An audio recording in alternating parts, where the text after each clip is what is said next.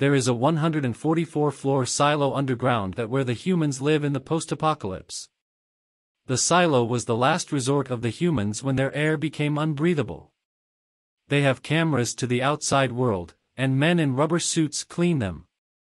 Without fail, the cleaners die, one by one, but even though the cleaners all say they won't go up to the surface to do their job, when the time comes, they always follow through and clean until the air kills them. Holston is a sheriff in the silo, but after his wife discovers forbidden documents that suggest that the world is still a lush paradise, she leaves him to be a cleaner. She never comes back, so 3 years later, Holston signs up to be a cleaner. He goes to the surface and realizes it is paradise, so he removes his helmet and learns suddenly that the helmet was specially designed to make the earth look better than it was, so when he removes the helmet, he chokes on the poisoned air and falls dead, right next to his wife. The mayor and deputy of the silo work together to recruit a new sheriff. They have their eyes set on Juliet, a mechanic. When they agree to offer her vacation time to fix the silo's machinery, she agrees to take the job as sheriff for them.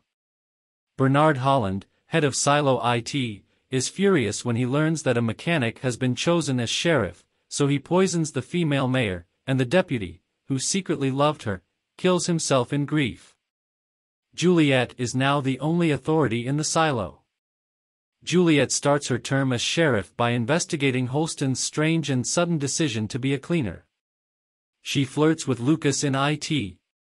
As Juliet learns more, Bernard signs her up as a cleaner against her will, just as she discovers that the suits are designed to fail. She also realizes that the screen's visor is showing her a fake reality. But Juliet is surprised when she learns that her suit actually works.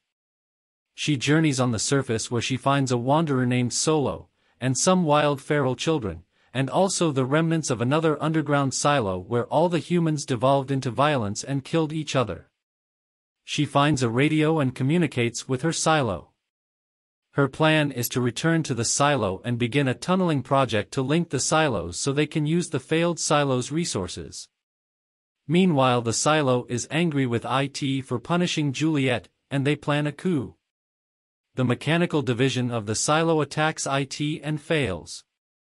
Bernard in IT discovers after the attack that there are 50 silos, built by the humans who were responsible for the environmental catastrophe. Lucas confronts Bernard, having secretly talked to Juliet on the radio, and Bernard sentences him to cleaning on the surface. Juliet figures out a way to save Lucas, but Lucas martyrs himself in a fire. Then Juliet discovers that, actually, no, Lucas is alive. It's Bernard's body in the fire. The silo excommunicated Bernard for his crimes, and Bernard killed himself rather than die of toxicity on the surface. Juliet is elected mayor of her silo.